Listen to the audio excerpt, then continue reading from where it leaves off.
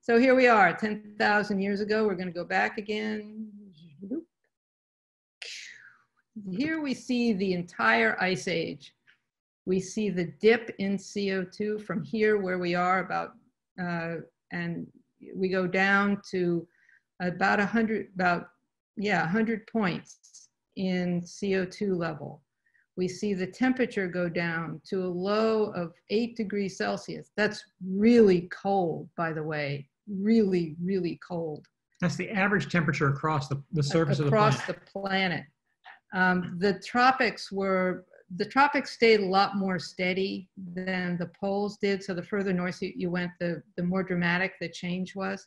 And look at the sea level. I had to shift scales here, that we were at the scale of meters. Now we're at the scale of hundreds of meters, down 120 to 130 meters. Whoa, that means that all of the continental shelf was exposed as land. Tell us something that's 130 meters high in Miami.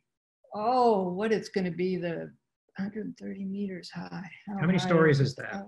It's about 40. 40 stories? 40 stories, yeah. So like the Bank of America building? This is like the buildings on Brickell. The buildings on Brickell, yeah. So those things would just be either underwater or just peeking out of the water. Yeah. Whoa, okay. Yeah, yeah. So this is a map showing the migration of people from... Except back up a second. So no, they weren't underwater. So it was that much lower. That much lower, yeah. So they weren't. Exactly. So they weren't inundated. They were. No, it was that much lower, right? So essentially, so then the whole continental shelf. The whole continental shelf was exposed. Sticking up, going down as far as one of those buildings. So those buildings would be twice as high because instead of relative to current sea level is that much lower. They'd be up on a plateau, a high plateau. So Miami wouldn't have been, Miami would be. We're not coastal. We would have been like way inland. A couple hundred miles inland. Yeah. Yeah. I mean, really, it's the whole continental shelf. And I mean, I think about archaeology. Imagine doing underwater, archaeology, underwater archaeology. There's a lot of stuff going on there in that in that land that was exposed and is no more. So that meant that sort of all around the planet where people did live, they had moved out to the coastlines, way, way out. Right. And now how long ago was this again? This was 15,000 years ago. 15,000 years ago. Okay, so people were just coming into the new world at this time. And that meant that when, of course, everybody settled on the coast, because that's where all the food is.